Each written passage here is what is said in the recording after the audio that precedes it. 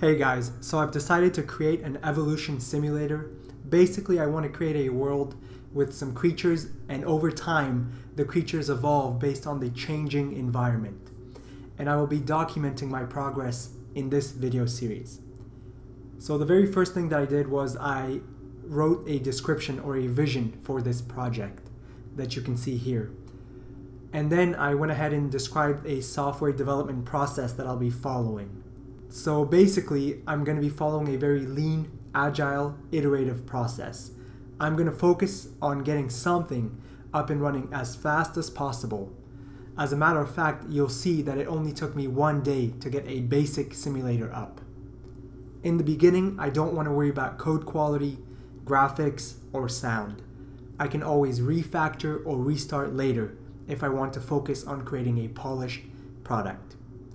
In this document, I also wrote down the tasks that I want to accomplish for the first iteration. To summarize, I just wanted to get some creatures moving around. I wanted them to be able to collect some food, and I wanted them to be able to replicate after some time. Also, if they don't have some food after a while, they should die. Now, let's quickly go over the rules of the simulation. We have the creatures, we have the environment, we have food.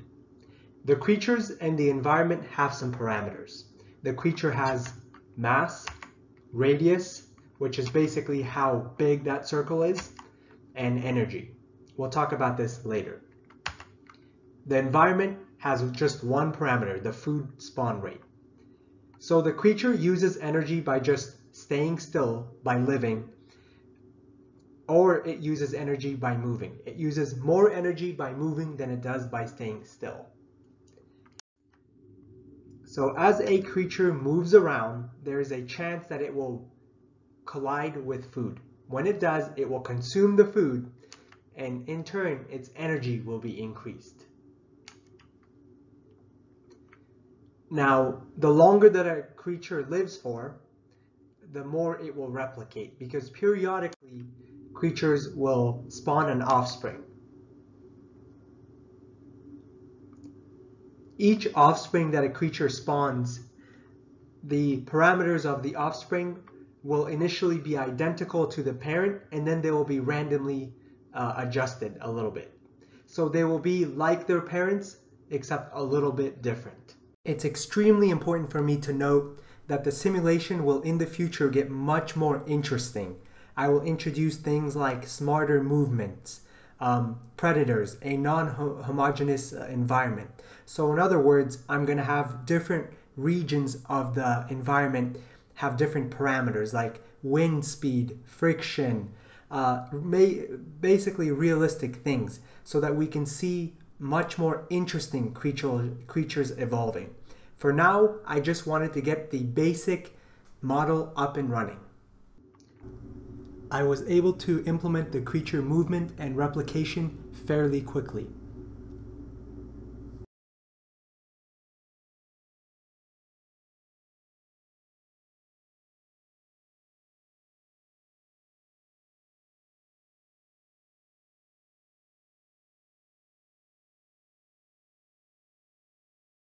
Here's another look.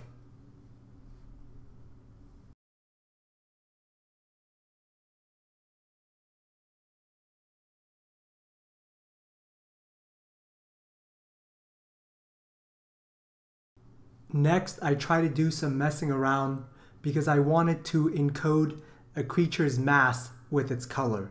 So creatures have a couple of properties such as mass and volume. The volume you can see by how big the actual creature is, but the mass is encoded in the color. So I wanted to make creatures with more mass have more color. Here's my first attempt at that. It looks okay, but it's actually buggy. It isn't doing what it's supposed to.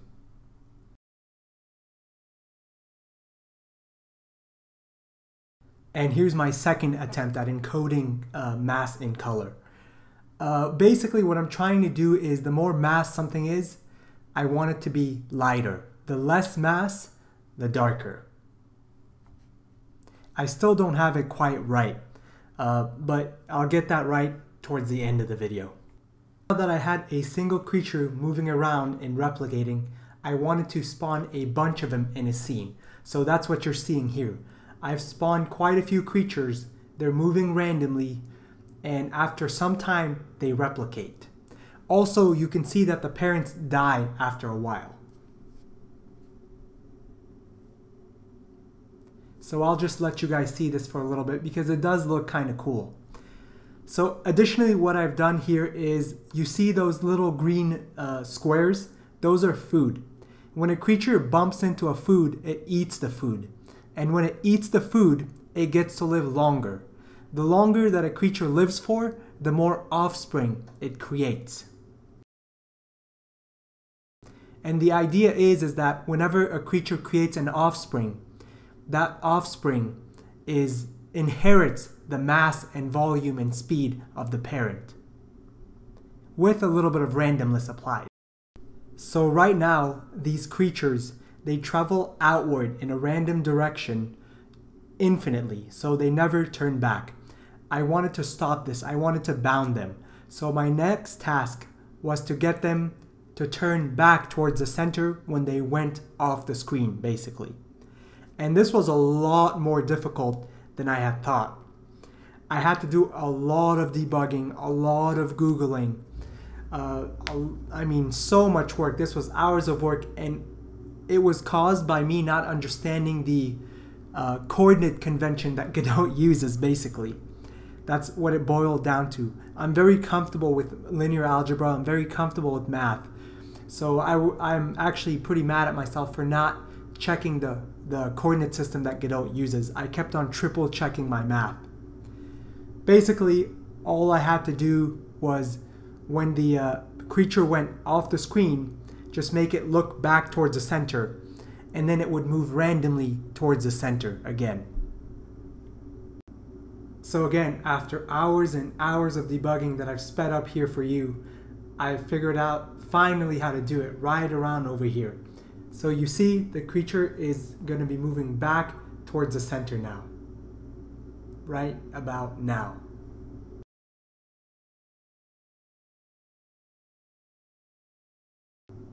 Now, of course, I have made the bounding box much smaller, so because I wanted to make sure that it went back towards the center when it went out of bounds.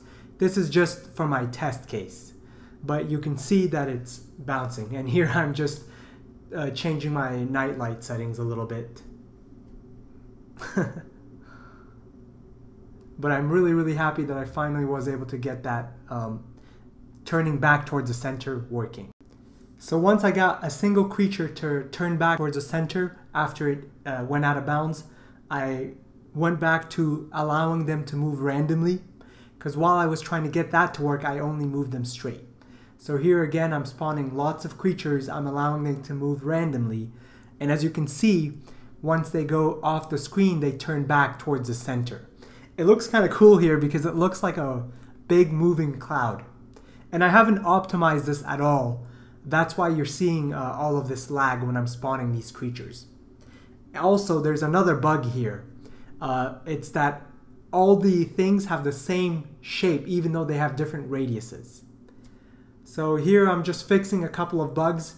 Here I'm fixing the mass issue. So I had the mass issue wrong.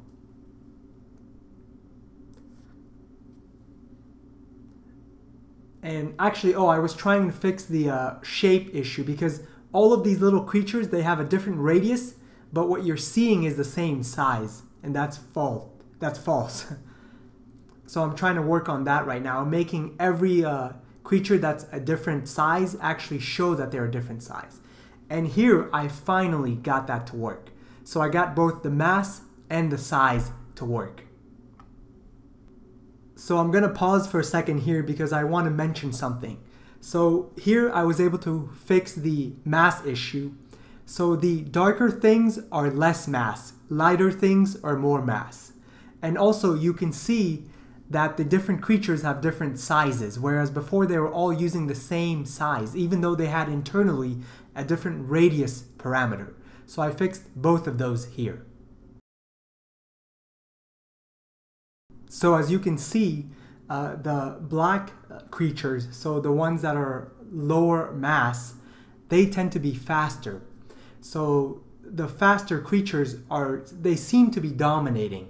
So remember, the darker the tint of the creature, the lower the mass, therefore the faster they are.